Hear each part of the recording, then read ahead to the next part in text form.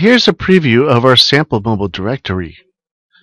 As you can see, it has links to categories. You can arrange the buttons however you'd like to list businesses within your mobile directory. You also have the search widget, which allows you to search for deals and businesses by keywords, as well as by miles or kilometers from your location. Now let's talk about how you can set up your mobile directory and customize it. Every account you create within your mobile directory is basically a listing for a business or a website that is part of your mobile directory. To add a new business to your mobile directory, all you need to do is click on Accounts and then click Create New and then set up a new account. An account could be a listing or a website.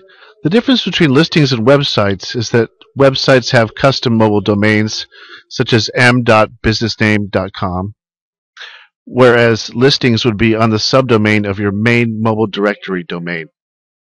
Websites also have additional functionality such as custom HTML editing and some additional widgets that are available.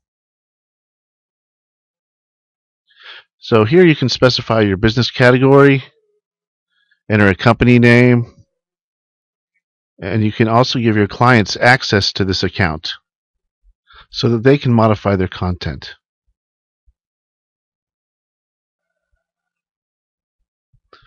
Now let's talk about how to make your listing or website searchable within your mobile directory. Well, there's two things you need to do. One, click on the settings within that account's dashboard. Once you're there, you can enter search terms that you would like to use that would be relevant to that particular business. For instance, we're looking at a taco restaurant right now, so we could enter some food terms that users might search for in looking for that particular business.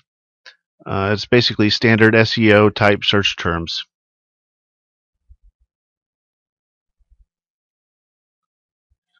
The second thing you'll need to do is to make sure that you've added a location for this business. To add a location or multiple locations if there's multiple stores, you would click on Geolocation Stores.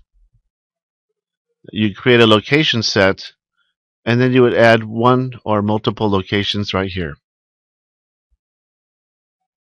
Of course, for each listing and website, you can add coupons.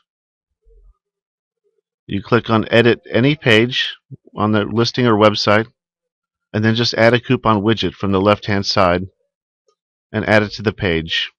Here we already have a coupon added to the page, and within that coupon you can see that you can have images, expiration dates, descriptions, redemption instructions, and different social sharing options, as well as being able to specify what type of redemption process you'd like to enable for those coupons. You can display a redeem button once, or display it multiple times per customer, or have no redeem button for the customer to see at all.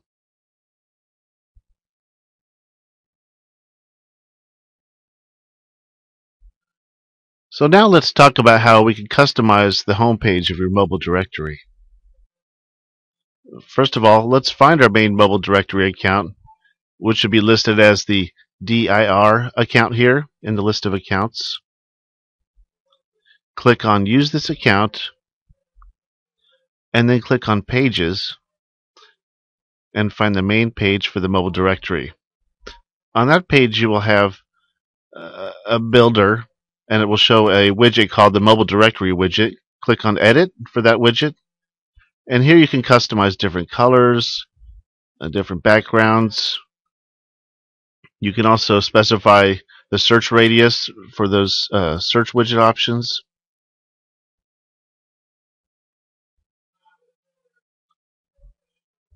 On your home page of your mobile directory, here's our home page on the right, you can also add any other widgets you'd like. So if you'd like to customize the pictures, social sharing links, or add additional icons, you can always do that. Simply add widgets from the left to the page that you're looking at. You can also set up your category links. So to add category links, all you need to do is add a link or a button widget to your page, edit it, and then link it to your category. For these links, you have different linking options, and the business categories are one of the linking options. So here we have where to stay that links to our hotels and lodging categories. If you have multiple levels of categories, such as we have here for places to eat, you can go into different styles of food, different cuisine types. What you can do is set up an intermediate page. Let's go back to our main pages here.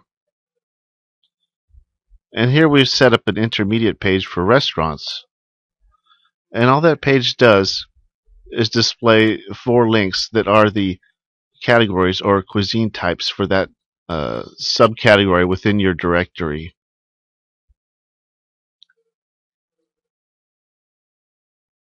So you can see the business category for Mexican being under the different type of restaurant cuisine. And then on the main mobile directory page, we're linking to places to eat, and that links to the intermediate page for restaurants that shows those 4 subcategories. So now let's open our mobile directory in a regular browser. So here we have it set up, and as you can see, clicking on places to eat takes you to that intermediate category for restaurants. That also links to subcategories under that, which include the listings or pages in that category.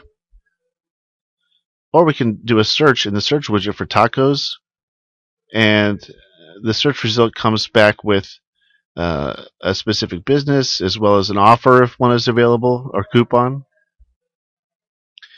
And clicking on the search result takes you to that listing or website for that particular vendor.